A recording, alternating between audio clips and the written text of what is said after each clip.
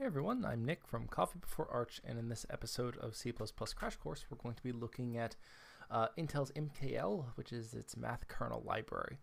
So as we've kind of discussed in other videos about the C++ standard library, we don't want to have to reinvent the wheel every time we do something inside of a programming language. Now, this is especially true when it comes to heavily optimized code or things that we want to run, accelerate or run really quickly. Now, the reason why I say especially so is because when we're doing something like performance optimizations, a lot of times this is really tied to the specific architecture that we're working on, and then finding those low-level architectural details that we can exploit inside of our code instead of high-level code can be very difficult and time-consuming. So if everyone had to do this by themselves, this is a lot of just kind of unnecessary repeated work. So companies like Intel, they'll release optimized libraries for their specific hardware, and MKL is an example of this. So what we're going to look at today is the general matrix multiplication from the MKL library, specifically the double precision implementation. And what we'll do is we'll compare that against our own implementation, which will be, we won't have any performance optimizations in it, and it'll just be kind of, so that being said, it'll just be a naive implementation, but we'll see that with zero effort of just calling a function from this from the math kernel library, we can get a very good speed up over a naive implementation. So our naive implementation will be implemented here in this naive functions that we'll use to compare other examples of things from the MKL in the future. Here we have simple DGEMM that we've just implemented as a templated function, and so it'll take three things. It'll take a matrix A, B, and C. Matrix A will be dimensions m by k. Matrix B will be dimensions k by n, and then matrix C will be the result matrix, which will be an m by n matrix. Now, the way that DGEMM works, or it's usually implemented inside of libraries like this, is it'll have two scaling factors, one alpha and another beta. So alpha will be just a scaling factor that every element in A will be multiplied by, and then beta will be a scaling factor that every element in C will be multiplied by. Now, what DGEMM actually computes will be alpha times A times the matrix B plus beta times the matrix C. So that's really what we're implementing when we're implementing this DGEMM. So for our implementation for matrix multiplication, we just need a triply nested for loop. So our first for loop will go over every single row in the matrix. Then for each row, we have to go over every single column. And then for each row column pair, we'll accumulate a value that will be the result of matrix multiplication for that single element. So at the very end of this third for loop, we'll have a temp value that will correspond to what will be a final result, a single final result in that result matrix, in this case C. And so we'll implement that alpha times A times element of B here inside of this for loop. And then over here, when we're writing it back to the result matrix, we'll go ahead and scale C by beta and then add it to temp, which will be our accumulated result. And that's it. So this will compute a double precision, or really whatever we specified as, because it's templated, matrix multiplication. And then we'll have a couple other helper functions, one for initializing a matrix. So if we don't give it a value, it'll be default 1, and it will go ahead and initialize this with it'll initialize this matrix with random numbers between 0 and 99 inclusive, and then otherwise it'll just initialize it to all zeros. And then we'll have another helper function that we'll use for profiling. So this will just go ahead and use from the standard library this chrono, this high resolution clock, and it will go ahead and return whatever that count is now, so we can get a nice fine-grained measurement of how long it takes for these functions to run. And we'll do that for both MKL, the MKL implementation, and our naive implementation. So that being said, let's actually look at the MKL implementation, or rather how we use the MKL implementation. The nice thing about these libraries is that we don't have to care about the code or how it's actually implemented underneath. We can just call it. So if we go to dgemm.cpp, here we have our program. So like we said, it's going to calculate this. This matrix C will be the result of alpha time, which is a scalar value, times a matrix A times a matrix B plus beta times a matrix C. And so what we'll have to do is we'll have to include a header file for MKL, and that'll just be this mkl.h. And we'll have to, when we're compiling, we'll have to pass the compiler the location of this mkl.h, which we'll go over later. So then we'll include a couple of namespaces. So namespace standard for printing, and then the standard chrono, just to simplify how long, when we're trying to actually calculate using those high resolution clocks, we just use this for brevity. So like any kind of function or any implementation of a matrix multiplication, we'll have to allocate some space first. So we'll need matrices A, B, and C. And then for our dimensions, we'll go by the MKL example, and we'll have our M dimension be 2000, our K dimension be 200, and our N dimension be 1000. So our final result of an M by K times a K by N matrix will be an M by N matrix. So it'll be a 2000 by 1000 matrix. Now our scaling factors, we'll leave them very simple. So alpha will be just 1 and beta will be 0. So essentially we're just computing matrix A times matrix B. We're really ignoring the final beta times C, and this alpha doesn't have any impact because it's just 1. So instead of using normal malloc that we'd use to allocate memory on the heap in C, or using new to allocate memory in C++, we'll instead use MKL malloc. So there's its own implementation of malloc that we can squeeze a little bit of extra performance here by specifying how it should be aligned, or how this memory should be aligned. So in this case, we want to align it 64-byte aligned memory. So we'll go ahead and, tell MKL malloc I need this size. So we'll need size for an M by K matrix, a K by N matrix, and an M by N matrix. And I want the alignment to be 64 bytes. Then we'll go ahead and initialize these matrices. So we'll call the templated function with double, and then A and B will initialize just normally with random numbers, and then C will initialize with all zeros, because we really just want it to store a final result. This is just an example. Then we'll go ahead and profile our result from the MKL implementation. So to call the MKL implementation, all we need to do is call cBLOS. So BLOS stands for basic linear algebra subroutines. So these are just, BLOS is really just generally a collection of linear algebra operations that are common that we want to accelerate. And so the specific one we want to accelerate is DGEMM. And then we'll have a couple parameters here, or arguments to this function, that we're not really using, but we'll go ahead and go over them anyway. So we can specify whether this function should assume what the memory layout of each of these matrices are.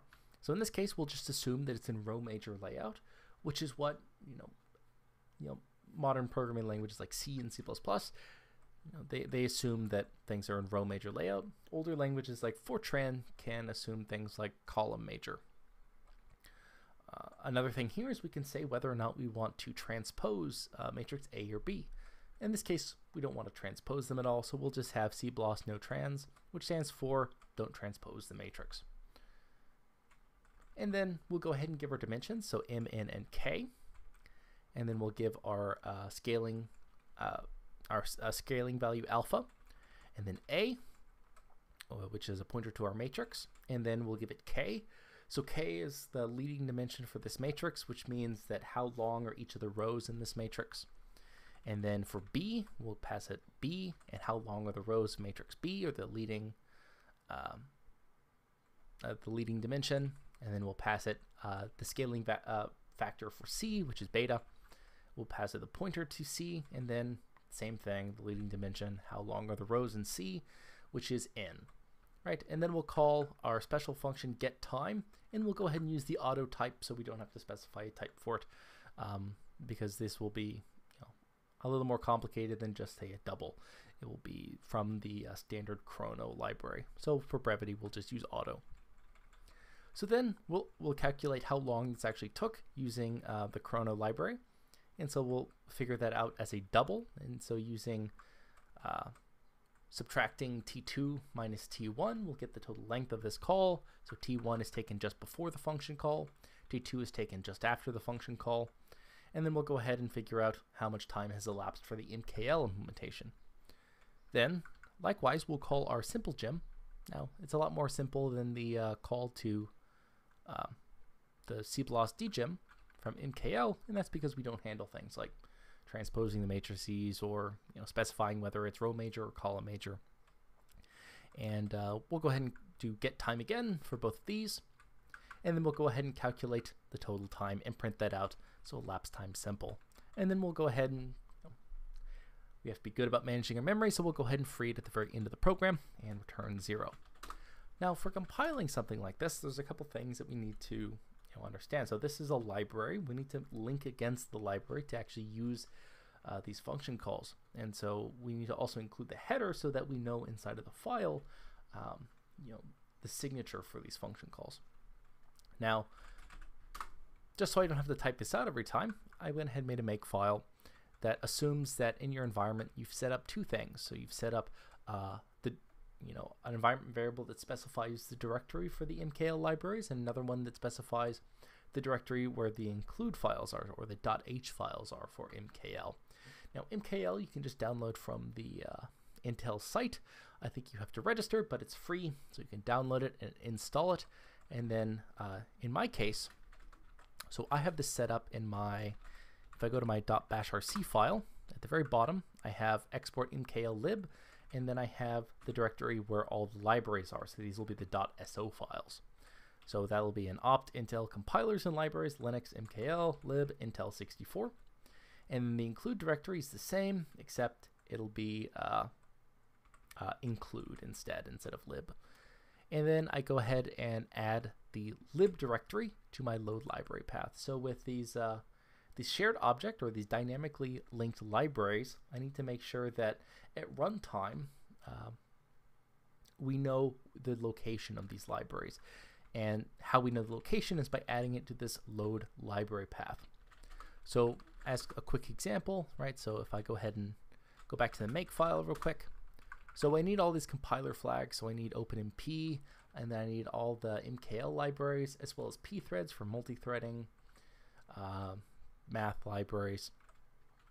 So these will all just be under the compiler flags, and you can look at the guide on Intel's MKL site that if you're using a specific function from MKL, or maybe you're using something for their cluster stuff, you might need different to link against different parts of MKL. So in this case, we need MKL core, this LP64, GNU thread, pthreads, OpenMP, etc. And so I've just put that into compiler flags. So in our actual compilation itself, we're just doing G++. Then we're saying where are the libraries located. That's what this -L says. And that's that'll be where we've set up in that .bashrc file, so MKL libdir. -I says where are the include files. So like I said, we need to specify where is that mkl.h located. Well, it's included, or it's located here at that mkl include dir that I've set up already as an environment variable. And then, of course, our input file, dgemm.cpp. Our output file is just going to be dgemm. And then we'll add all our compiler flags at the very end. So these are all the libraries I'm going to link against. And then I've got a clean function just so we can get rid of the binary easily. So I can go ahead and just run make. It'll run this. Compilation, and then I've got my binary. So just to kind of stress why we need that LD library path. So if I do LDD on DGEMM, we see that we'll zoom out a little bit. So we see that lib MKL Intel LP64. So these are things we linked against. We see that there's a directory associated with it where it can find this this shared object, or this dynamically linked library, and a memory location. If I say clear my LD library path, so if I just do export LD library path equals blank, right? So if I do echo and I print that variable again, we see that there's nothing there. So if I do LDD again on DGEMM, we see what happens. We see that all of these libraries that I linked against, that aren't, say, part of the standard library, or the directories that LDD, or that automatically can get detected. So things like pthread or GCC, all of these libraries, we see that our special ones, so for MKL, are all of a sudden not found. So MKL core, MKL GNU thread, MKL Intel LP64, these aren't found anymore. So this is why it's important to set up your LD library path. But I can fix this real quick by just calling source on my bashrc file again, right? And this will go ahead and reinitialize my environment. And so if I do echo load library path again, we see that it has what I've added previously to LD library path. And if I do LDD again on DGEMM, we see that it can find these libraries again. So now I can run it. So we'll go ahead and zoom in again, and we'll go ahead and run DGEMM. And we see that, we get quite a bit of benefit from running using MKL versus our sample implementation. But the real key thing that's important here is that not only, a 10x improvement to our code here for our simple code would get us down to, 0.12 seconds, right? So that's still roughly, 4 times worse than the MKL implementation. And the key thing here is that for the MKL implementation, I didn't have to do anything.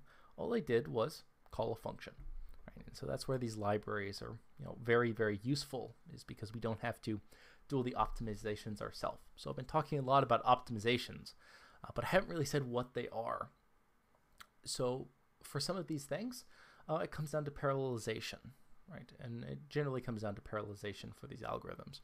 So with things like matrix multiplication is a very common problem, and so we have a lot of very nice ways that we can parallelize matrix multiplication. So this could mean running multiple threads to do matrix multiplication. It also means doing things like using some of the specialized hardware that's in modern Intel chips, which is what we call SIMD hardware or vector hardware. So SIMD stands for single instruction multiple data, which means that for a single instruction, we're actually doing multiple computations in parallel for this one instruction. So if we have SIMD hardware, vectorized hardware, we can do things like multiplication or addition, but instead of doing it on a single element, we can do it on, say, 4 elements or 8 elements, or with more modern stuff, say 16 elements at the exact same time. And so this really helps speed things up. And a normal compiler, a compiler won't automatically use vector instructions. So these hand-tuned libraries, they specially use vector instructions because it's really, really hard for a normal compiler to figure out how to use these vector instructions and where it can use it safely, or just finding places to do that without being directly told, hey, I want you to use vector instructions here. So this is really a benefit of using these optimized libraries that will make use of these things. So that's going to go ahead and do it for this example. So this was a brief introduction to Intel's Math Kernel Library.